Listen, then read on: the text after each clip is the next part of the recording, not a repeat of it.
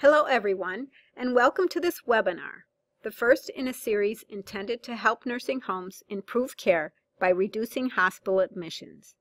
My name is Kristi Wergin, and I am representing Lake Superior Quality Innovation Network, or Lake Superior QUIN. Lake Superior QUIN represents Michigan, Minnesota, and Wisconsin under the Centers for Medicare and Medicaid Services Quality Improvement Organization program. During this introductory webinar, I will be sharing information about the impact of hospitalizations on nursing home residents, as well as incentives for skilled nursing facilities to reduce their rates of hospitalizations. The National Nursing Home Quality Care Collaborative uses this change package as a reference to identify great ideas and practices from high-performing nursing homes to create lasting change. Please refer to the link on this slide to access this change package. You will note that in Strategy 6, provide exceptional compassionate clinical care that treats the whole person, there are action items specific to the transitions of care between shifts, departments, and all care settings.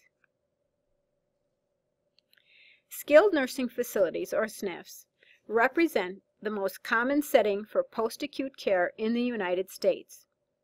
Rates of readmissions from SNFs are high and grew by a rate of 29% over the 2000 to 2006 time period. 1 in 4 patients discharged from a hospital to a SNF is readmitted within 30 days. Hospital readmissions are also expensive. In 2006, hospital readmissions from a SNF cost Medicare $4.34 billion. Although certain SNF rehospitalizations are unavoidable, research suggests that a high proportion occur for conditions that potentially could be managed within the SNF. Specifically, MedPAC has found that 5 conditions, congestive heart failure, respiratory infection, urinary tract infection, sepsis, and electrolyte imbalance, for which rehospitalization is potentially avoidable, account for 78% of all 30-day SNF rehospitalizations.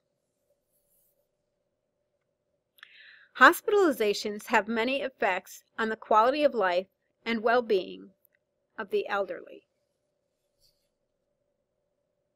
In the hospital, restricted mobility, undernutrition, overuse of continence devices, and polypharmacy often lead to functional decline.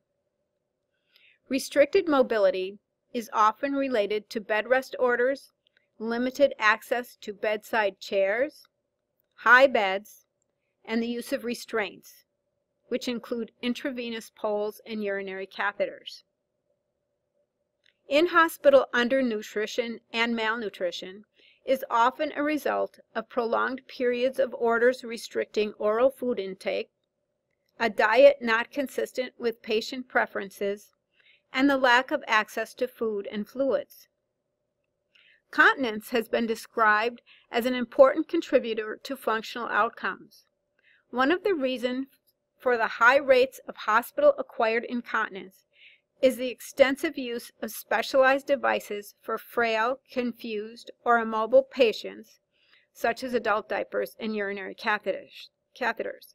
Sometimes it is easier or more feasible to offer temporary devices rather than to exert effort on conservative and behavioral interventions such as habitual voiding strategies. The use of devices has been linked to negative outcomes such as pressure injury, recurrent urinary tract infections, depression, and functional dependency.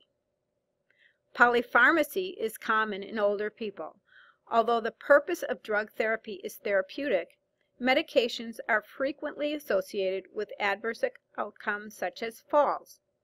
Adverse outcomes related to medications occur 2.5 times more frequently in the elderly than in patients under the age of 65. Psychoactive drugs may be given to encourage sleep and sedation, despite the known possible adverse effects of these drugs on the elderly, as they increase the risk for falling, injury, and delirium. Benzodiazepine use has also been shown to affect post-hospitalization outcomes, and residents who are started on these drugs in the hospital are more likely to continue using them long term. In the hospital, environmental factors can also lead to functional decline. The physical hospital environment is often not safe for the elderly and tends to be a noisy, sensory, and socially deprived and disoriented environment. These environmental factors discourage mobility, exacerbate disorientation, disrupt sleep, lead to social isolation, and increase the likelihood of falls. In addition, hospitalized nursing home residents may be subjected to many tests, which may, for example, result in being inappropriately treated for asymptomatic bacteria in the urine. The impact of hospital admissions on nursing home residents is significant. The impact of hospital readmissions has also become quite significant for the nursing home. Reducing hospital admissions and readmissions are now incentivized via the SNF Value-Based Purchasing Program, the SNF Quality Reporting Program, and the Nursing Home 5-Star Rating System. These incentive programs were developed to promote better clinical outcomes for skilled nursing facility residents and reduce costs. First, I will review the SNF Value-Based Purchasing Program, or SNF VBP. The Skilled Nursing Facility Value-Based Purchasing Program offers Medicare incentive payments to SNFs paid under the SNF Prospective Payment System, or PPS, based on their performance on specified measures of readmissions. To fund the incentive payment pool, CMS will withhold 2% of SNF Medicare payments starting October 1st, 2018. This program aims to protect residents from potential harms or adverse events associated with hospital readmissions. It builds on previous quality improvement efforts in the skilled nursing facility sector and other Medicare VBP programs. In this program, which is included in the Protecting Access to Medicare Act of 2014, CMS will pay participating skilled nursing facilities for their services based on the quality of care, not just the quantity of the services they provide in a given performance period. This program establishes a hospital readmissions reduction program for providers, encouraging SNFs to address potentially avoidable readmissions by establishing an incentive pool for high performers. Based on the SNF readmission measure, a performance standard has been established along with the levels of achievement and improvement, a scoring methodology that ranks each SNF from low to high. SNFs with the highest rankings receive the highest incentive payments, and SNFs with the lowest rankings receive the lowest or zero incentive payments. The lowest 40% of SNFs by the ranking will be reimbursed less than they otherwise would be reimbursed without the SNF value-based program. CMS will redistribute 50 to 70% of the withheld payments back to providers by way of incentive payments. And CMS will retain the remaining 30 to 50% of funds as programmatic savings to Medicare. The performance data for your SNF for the baseline year, which is calendar year 2015, can be accessed using the link on this slide.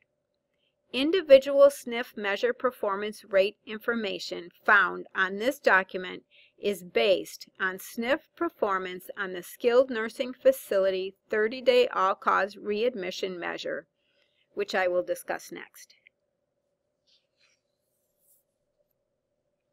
The SNF 30-day all-cause readmission measure, or SNF-RM, estimates risk standardized rate of all-cause unplanned hospital readmissions of Medicare SNF beneficiaries within 30 days of discharge from their prior proximal acute hospitalization. Important things to remember about this measure are residents with Medicare fee-for-service insurance are included, but residents with Medicare Advantage insurance are not included. Low readmission rates are better. Hospital readmissions are identified through Medicare claims, and readmissions within a 30-day window are counted regardless of whether the beneficiary is readmitted to the hospital directly from the SNF or has been discharged from the SNF. For example, discharged to home and then readmitted within 30 days of the hospital discharge. This measure is risk-adjusted based on patient demographics, principal diagnosis in prior hospitalization, comorbidities, and other health status variables that affect the probability of readmission. Exclusions from this measure include planned readmissions, since these are not indicative of poor quality care, an intervening post-acute care stay, more than a one-day gap from hospital discharge to admission to a skilled nursing facility, and the resident not being enrolled in Medicare fee-for-service for a full year before the hospital stay. Other exclusions include discharge from the SNF against medical advice, prior hospitalization for medical treatment of cancer, prior hospitalization for rehabilitation care, and not being enrolled in Medicare fee-for-service for the month of the prior proximal hospitalization and the 1 month after the hospitalization. SNFs will be awarded points for achievement on a 0 to 100 score and points for improvement on a 0 to 90 point scale, based on how their performance compares to national benchmarks and thresholds. The SNFs will earn a SNF VBP performance score, again 0 to 100, which is equal to the higher of the achievement score and improvement score. It is calculated based on that SNF's performance on the measure specified for the program during the performance period and the baseline period. Here are a few more details regarding the SNF VBP achievement score. For this first year of the program, the performance period is calendar year 2017 and the baseline period is calendar year 2015. If your nursing home's rate is better or equal to the benchmark, your home will receive 100 points. If your nursing home's rate is worse than achievement threshold, your home will receive 0 points. In between, 1 to 99 points will be awarded according to a formula that is described in the final rule. Here are more details regarding the SNF VBP improvement score. Points are awarded by comparing your nursing home's rate during the performance period, again that's calendar year 2017, with its previous performance during the baseline period, which is calendar year 2015. If your rate in 2017 is worse than the improvement threshold, your nursing home will receive 0 points. If your rate is between the thresholds, your nursing home will receive 1 to 89 points, awarded according to the formula described in the final rule. So your SNF VBP performance score then becomes the higher of the achievement and improvement scores. The SNF VBP program starts with fiscal year 2019 payment.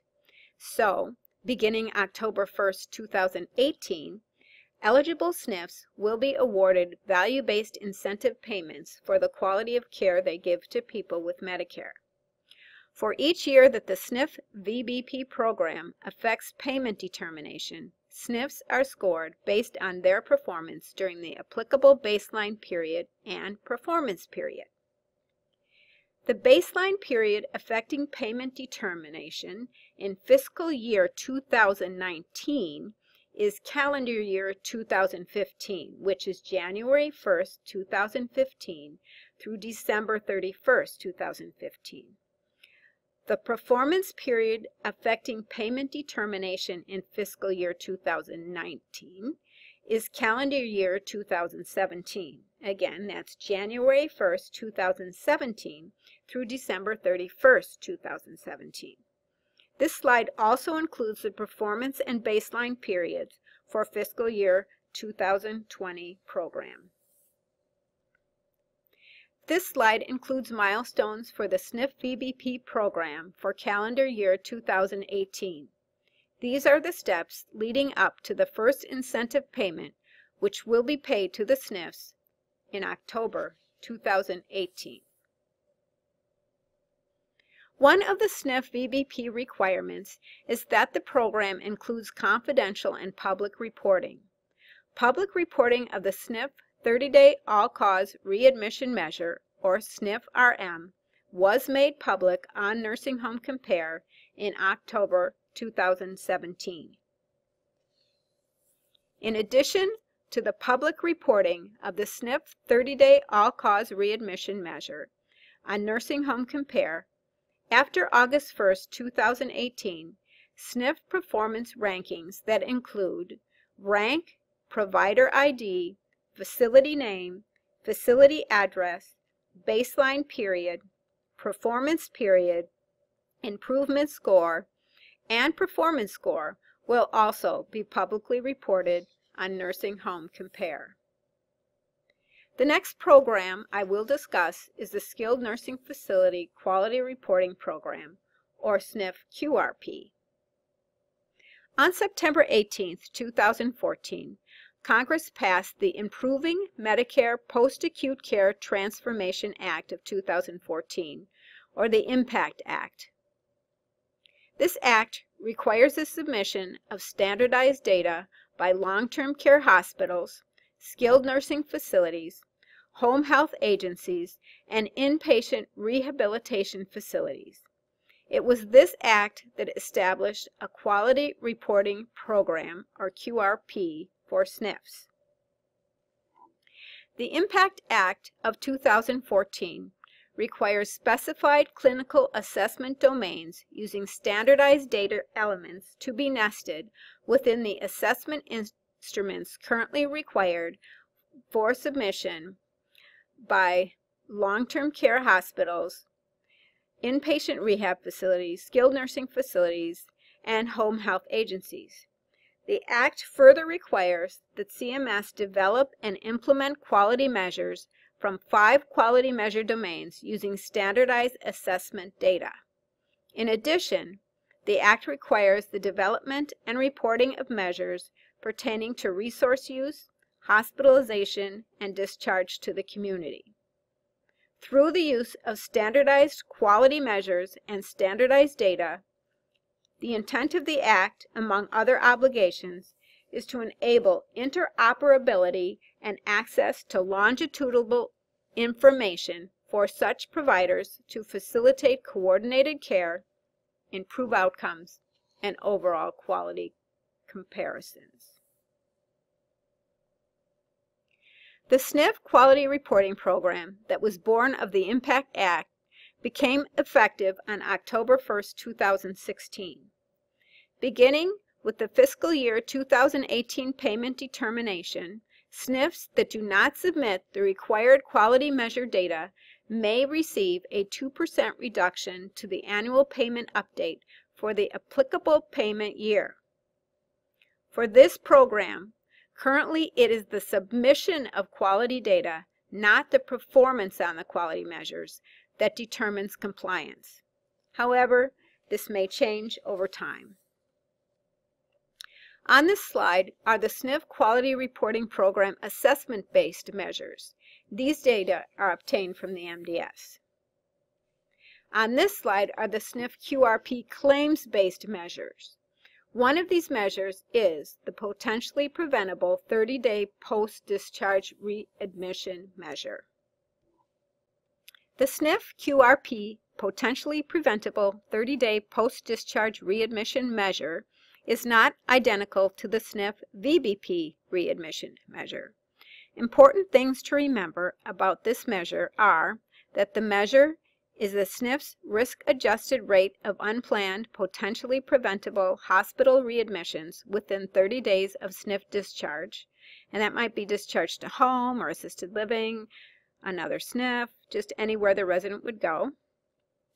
It uses Medicare eligibility files and inpatient claims data. It does not include those with Medicare Advantage, and public reporting started in April 2016. Exclusions for the SNF QRP measure include residents transferred at the end of a stay to another SNF inpatient rehab facility, long-term care hospital, or short-term acute care hospital, resident discharged against medical advice, residents for whom the prior short-term acute care stay was for non-surgical treatment of cancer, and planned readmissions. The last nursing home incentive to reduce hospitalizations I will be discussing is the publicly reported Nursing Home Compare Quality Measures. Since April 2016, CMS has been publishing the percentage of short-stay residents who were rehospitalized after a nursing home admission on Nursing Home Compare. The public is able to view the short-stay readmission rates for each nursing home as well as state and national benchmarks. In October 2018, CMS will begin posting rates of hospitalization for long-stay residents to the Nursing Home Compare website.